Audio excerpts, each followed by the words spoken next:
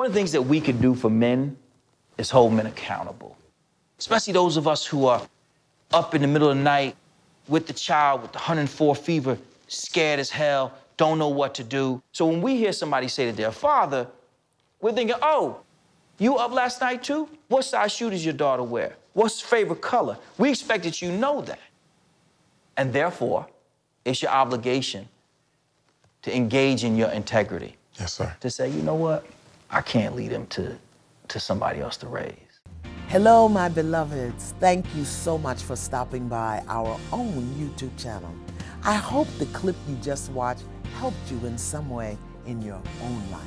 Make sure to click the subscribe button so that you never miss out on our most memorable lessons and moments.